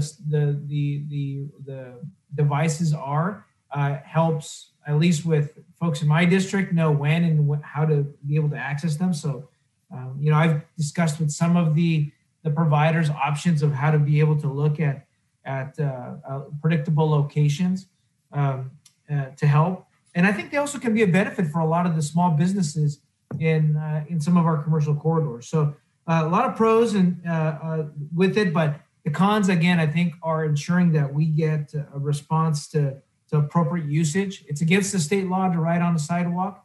So we're asking the providers to do their part. I think the city must do its part. And I like the idea of continuing to look at pilot programs to fill the gaps. In areas where we have a gap in transportation, we should start targeting those and saying, okay, where can we have low income families who need transportation options. Let's figure out how we can do some pilot programs in those areas. With that, I appreciate all the great work. Jennifer, I think you and your team have done great work on that. Thank you, Councilmember Guerra. Councilman Chenier. Thank you, Mayor. Just a couple things really quickly. Jennifer, great job on this. My understanding was getting the bikes back was a lot more difficult than getting the scooters, that the companies are pretty willing to do scooters, but difficult on the bikes. They're more expensive. They're to buy, they're more expensive to service, and just all kinds of stuff. But I think they're really important. So I want to make sure that remains a priority. Not everyone is comfortable on the scooters. We want to really promote alternative ways of getting there and keep those VMT down. So just want to make that stay a priority for us. The other thing is and we talked a little bit about this during the briefing, is making sure that we're utilizing technology as much as possible when we talk about where folks are riding their bikes and parking their bikes. And maybe there's a pilot program in there someplace where our bikes are talking to our riders when they're not parked in the right place, letting them know that there's a $27 ticket coming. I also, third and last thing for me is I want us to be careful. A lot of times we'll jump to, and we've done this in a few other areas too, just raising the fees or raising the fines that we're doing on people. We are also, the city is part of a national group that's looking at fines and fees and what that does to people's lives. So there's ramifications of doing that beyond educating people or punishing them for trying to change behavior in that way. I think there's better ways to do it, and we should just be very cognizant of that. But thanks for the job you do. And do you feel like you have the direction you need on the fee programs and monthly invoices, all of that? I do. Thank you, Councilmember Chenier. Okay, then I must be done. Yes. Anybody else in terms of the city council? So what are the next steps now? I've heard all of this input about how we might modify our ordinance. We've heard requests on modifying some of the fee structure. What do you do next, and what do we do next? Mr. Mayor, I think there are a couple of steps that we can take. I'm going to collect all of the directions that you've given me, work with the city attorney's office to identify what can be done administratively, what needs to require going back to law and ledge and then back to you. I also understand that we want to work with expediency. And I'll tell you, this is maybe my third time taking this ordinance through. So I know the ropes now. I know how to work it quickly to make sure, of course, the public process to engage in that. So what I can do is talk with the city attorney's office and with my department leadership, create a plan of action of moving forward, share that with you, maybe by email or memo, and then start working on that process. Okay, so we'll hear back within what weeks, do you think, or is it? I think if you can give me 2 weeks, that would be nice. Okay, I think that's more than reasonable. Great hearing. Thank you for your great work. And this is one of the most exciting parts of Sacramento now. The emergence of these new technologies and what it means for our climate vision and our climate plan, and just the buzz it creates and how easy it is now for people to get around at least parts of our city without having to drive single occupancy vehicles. Just it's easy to just take it for granted what's happened, but we shouldn't. It's a fabulous advance.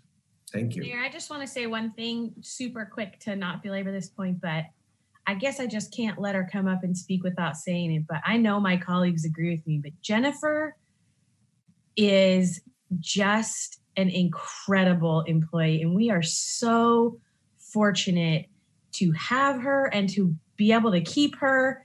None of this would be, I know we all agree. She's gold. Jennifer, Sacramento's so lucky to have you. Thanks for you pour your heart and soul into this, and it shows. And we are so much better off because you're here and you chose to make this your home. So thank you for that. Could I just ask Jennifer to help us all with our room and our setup for Zoom? Because she's multi-talented, as it is very clear. Mayor Pro Tem Ashby, thank you. Councilmember Hanson, that was my wife, not me.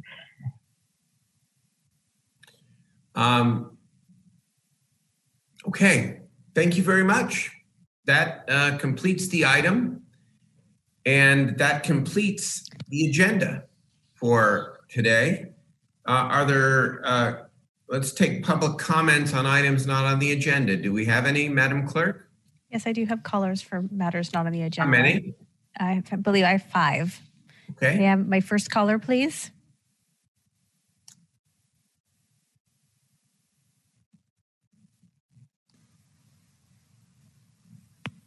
Welcome to the meeting. You have 2 minutes to address the council.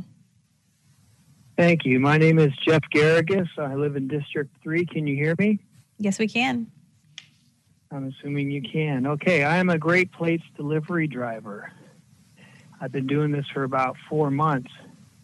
And I called to actually raise awareness for item number 25 on the consent calendar. But I wasn't connected with you guys, with the council prior to your vote. Item 25 includes a delivery contract with paratransit, and it excludes an existing workforce that has been connected to Great Plates through Lyft and delivering meals I've been doing it for 4 months. And there are others, and we wanted to raise awareness about this. I'm sorry that I couldn't get through, but there are other comments that were not addressed during this consent calendar. The item probably should have been pulled. So I wanted to make you aware of that. This virtual meeting, at least at the first part of this meeting, is not working as far as us getting our public comments in. But we do a good job delivering plates. Again, we were linked through Lyft. Lyft submitted a bid. There's nothing in the staff report that really thoroughly analyzes how the bids were reviewed. And the staff recommendation for the delivery service is based on, I think the language in the report is based that paratransit has been delivering meals. Well, the Lyft drivers have been doing it also, and there are a number of us. We're an existing workforce, and you just kind of ended that for us with your vote today. So we do a good job. We've done good things connecting with our customers, your residents. We're residents as well. We'd like that to be known. We'd like the comments that have been submitted to be responded to, and please give more thought to the delivery contract. Thank you for your comments. Your time is complete. Will you make your final comment, please? This job has been a lifeline to me and others. Please reconsider some way to include existing delivery drivers with the Great Plate service. Thank you. Thank you for your comments. Next caller, please.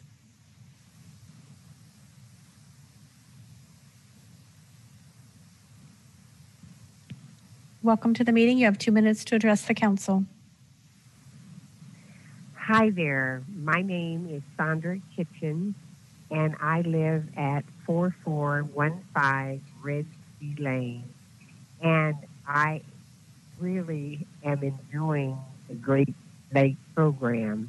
And I'm calling in behalf of the driver that that delivers the food. And he's such a wonderful person. He's always on time, always wears his mask, he always has on gloves. And I was saddened because, and he was too, because this, I guess the 30th of this month supposedly is going to be his last day. So I really and truly have enjoyed his service, and the city of Sacramento has hired some nice people for the delivery. So I hope that maybe his program may be extended. But anyway, thank you very much. And I am in District 1, I think, Natomas. All right. Thank you very much. Thank you. Thank you for your comments. Next caller, please.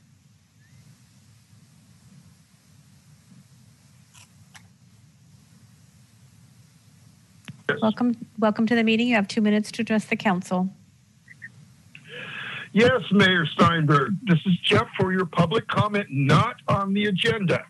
What I'm going to remind you is come January, there is the point in time count.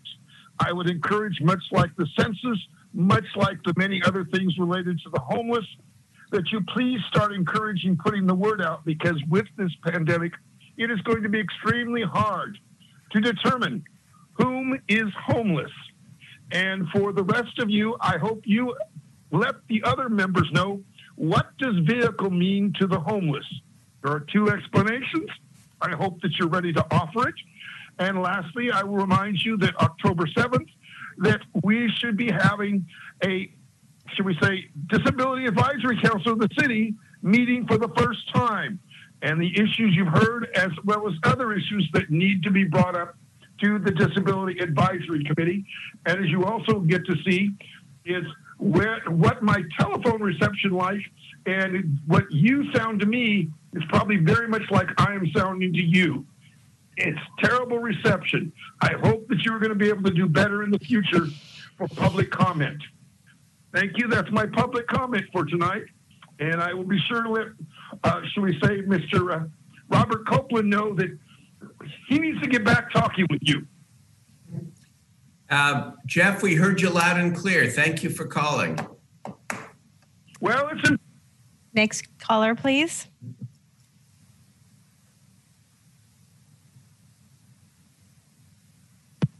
Welcome to the meeting. You have 2 minutes to address the council. Hello, yes, my name is Lambert Davis Jr. of To the Bay and Back Cheesecakes, and I wanted to make the mayor and my city councilman Warren and everybody else aware that sometimes I'm in the queue and they don't let me in. Like when Measure U committee was there, I was never let into the queue. I think it's intentional because I wanted to talk to them or make them aware of us. So if somebody's staff would contact me and let me know their number. I also wanted to say to Mayor Steinberg that it was wonderful what you did regarding Wells Fargo, and I'm experiencing the same thing. When you have a CARES Act of $89 million and not one penny go to the Bay and Back Cheesecakes, which is in a so-called disadvantaged community, and you're promoting inclusive economics, people should be ashamed of themselves.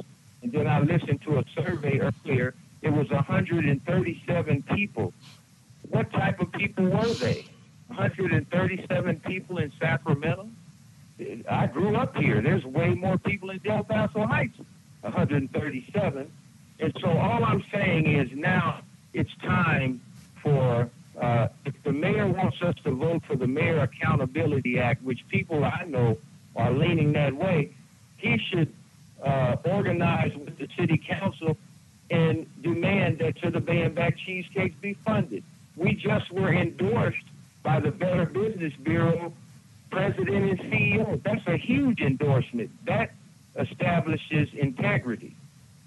Nobody can question that endorsement. So I hope that of that 89 million, we get some of that funding. We're ready to hire people, and we guarantee employment. We guarantee profit. We guarantee taxes, revenue, everything. A computer cannot... Thank you for your comments. Your time is complete. Will you make your final comment?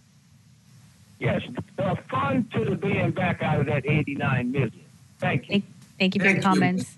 Mr. Davis, I hear you. We'll look into this. I have no more callers.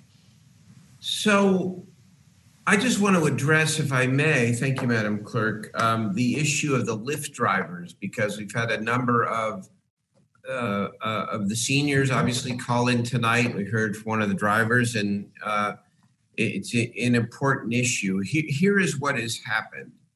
We have extended the Great Plates program, as you know, several times. And as we have extended it, the federal government has required some additional regulatory action on our behalf. Specifically, we can no longer just decide unilaterally who we want to contract with. We have to put out a request for proposals and make sure that every part of this, from delivery to driver launch, volunteer management services, all of it is bid competitively. And so we did that for the drivers, and we received bids from several delivery service firms, along with an option for restaurants to provide their own drivers. And based on the bids submitted, the panel objectively looked at that and recommended that delivery services be provided by Paratransit, our nonprofit transportation provider for the elderly and people with disabilities, with United Cerebral Palsy as the subcontractor to them. They will have been chosen to drive the 20 routes and provide aids for most of the routes with a limited number of volunteers needed to make the deliveries. Lyft did submit a bid in partnership with a nonprofit from San Diego. The proposal was considered, but it was not as competitive as the winning proposal, in part because the other proposals had more details around logistics, administration, and volunteer launch services for the same price. And so I understand the concern, but the process was followed in the letter, but also the intent, because we have to judge over time what is going to be the best service provider. And it is no criticism of Lyft in any way. In fact, we're very appreciative of Lyft and the drivers, but we're going in this direction based upon an objective competitive process. And the council rarely, if ever, overturns a decision made that is based on that kind of objective recommendation, because that would be playing favorites in a way that would be unfair. We have to rely on the expert advice. I have faith in the expert advice and recommendation that we received. And this is the public process. So I just wanted to explain that to the people that called in and anyone else who has a similar concern. Any other council members, ideas and questions on any items? Councilmember Harris and then Mayor Pro Tem Ashby. Okay. Vice Mayor Harris. Thank you, Mayor. I have a couple of announcements. I'm sure that my colleagues remember that we dedicated Station 15 in South Natomas a little over a year ago. Of course, part of producing a public building is producing public art, and we are going to have a virtual public art opening tomorrow evening. The Nighthawk Over Waters Public Art Dedication event happens tomorrow, Wednesday, 23rd from 6 to 7 p.m. And you can get details on that on my District 3 Facebook page. It's going to be pretty novel. You know, the Nighthawk is the symbol of Natomas, and I think this piece of public art is pretty darn exciting. It's really a pity that we can't all gather there in person, but we're going to give it a shot virtually. So please look into that and join the event. I'd like to thank Stanford Settlement, a tremendous organization. They've been organizing a food giveaway and mass drive. It's been very successful, and they're going to do it again tomorrow, September 23rd from 1:30 to 4:30 p.m. Participants will need to register in advance by calling 916-927-1303. Or for more information, you can email Katrina at stanfordsettlement.org. So, you know, they've been feeding people and giving them PPE in South Natomas, Gardenland, Northgate. It's a tremendous program. And thank you, Julie Roten and Stanford Settlement, for all you do for the community. Lastly, there's a guy up in Northgate named Roberto Ramirez who took it upon himself to say, you know, we need to clean up our neighborhood. So he's organized 2 community volunteer cleanups. Of course, they couldn't have happened without my staffer, Jocelyn Navarro. And I would just like to say thank you. We had the second Northgate Gardenland cleanup this last Saturday. It was great success. It's been really well populated, and Northgate is cleaner for the effort of all the community volunteers. Thank you, Mayor. Thank you, Councilmember. Who's next, Madam Clerk? Mayor Pro Tem Ashby. Okay. Thanks, Mayor. Also, thanks for hanging in there with my daughter's in here with me tonight, and she's over this meeting more than any of us, for sure. She's ready for me to be done. Sorry, so the paper airplanes flying over my head and whatnot. But anyway, she's been a trooper all night since this afternoon. I just wanted to take a second, Mayor, to say that, you know, I can't help as I listen to our seniors in our city call in about their Lyft drivers. I can't help but think about the amazing program that Rick Jennings does such a great job of supporting in his district, Meals on Wheels, and how, you know, we just listened to this report from our auditor about how mental health is just a tick away from the physical health dangers of COVID-19. We all know that. That's why we've poured funding into it. And I'm all for paratransit. I think they're a wonderful organization, but let's ask Tiffany Fink. Let's share with her these issues that we've heard, because I think at the root of what we're hearing is that these drivers are checking in on these seniors and they're talking to them, which is part of the Meals on Wheels program, right? That you don't just take them a meal, but that the driver talks to the people, gets to know them, meets them. And a lot of our seniors are really isolated. So I just think, you know, Tiffany will do a great job with this. She's an amazing CEO. And we just need to let her know that that's something that we need. And if we need to add funding to the program to have people go out with the paratransit drivers to just physically talk to these folks, I think that could be a really important mental health component to what we're doing. And we've probably already allocated funding in a bucket that would be appropriate for that use. You and several others, Mayor, have all championed mental health on this. And I definitely think that fits squarely in that category. The Great Plates program has been fantastic. Julia Burrows has done a wonderful job. I think it's a compliment to you and really to the whole city. It has become more than just a food distribution program. It's become a check-in on our seniors program. And I think that's what we're hearing tonight from these Lyft drivers and community members that have gotten attached to their Lyft drivers, which is really sweet. So, and then lastly, from my district, I just want to say, you know, in my council office runs a farmer's market, which is remarkable in non-COVID times. I just want to take one moment to acknowledge my incredible staff, particularly Deanna, who you all know. She has been running a farmer's market that it averages about 1,400 visitors every Saturday morning, and she's just running it out of our office. It is one of the only certified farmers markets in the city. She added an extra month onto it, so it'll go into the first weekend of October. She also runs a free yoga in the park class where people social distance on Saturday mornings. This is every Saturday morning in the regional park in North Natomas, and people are more than welcome to come out and enjoy it. But really, I just wanted to take a minute to thank her and her incredible dedication to work with whatever the county rules are, masks and having our youth out there and enforcing rules and hand washing stations and all the things that it takes to be able to continue to help the farmers in our region get their food to the plates of the people in our districts. I'm really proud of my team. So thank you for that, Mayor. Thank you.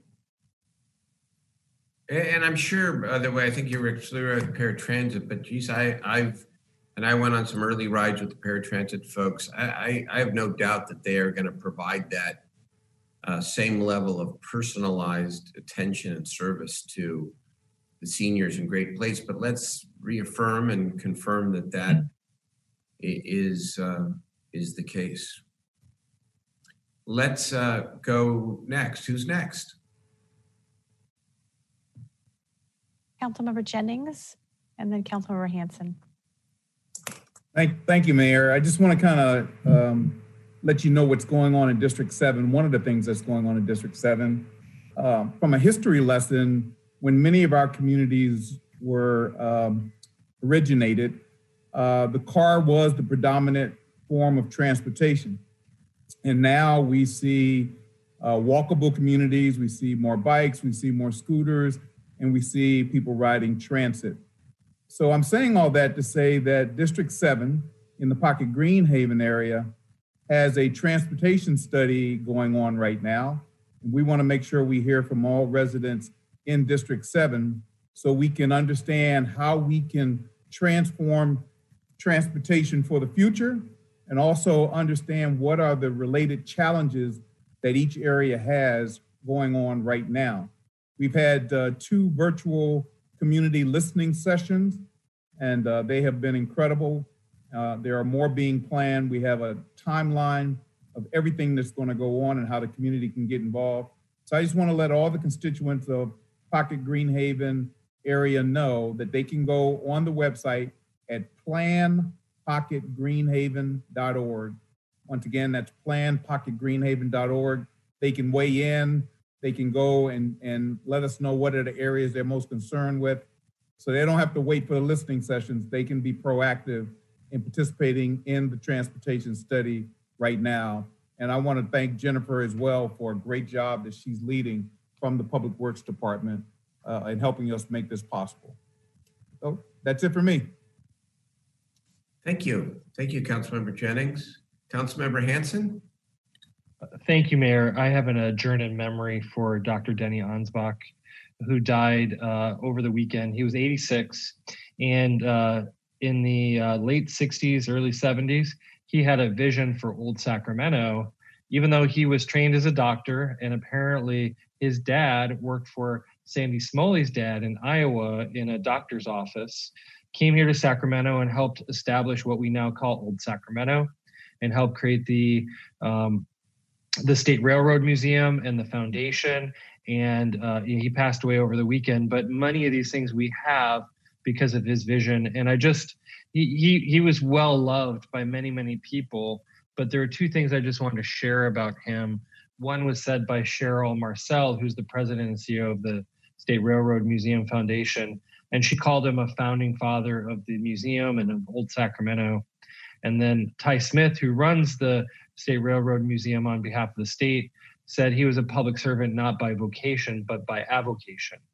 And I think those are high praise for somebody who reshaped the city.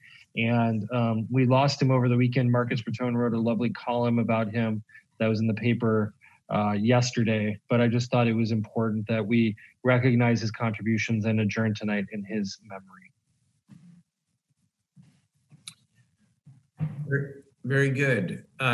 Thank you. Is there anybody else up? No one else has signed up to speak. All right. Members and members of the staff and members of the public, thank you so much for participating in a good, productive day, both this afternoon and this evening. If there's nothing else to come before the City Council, we are adjourned.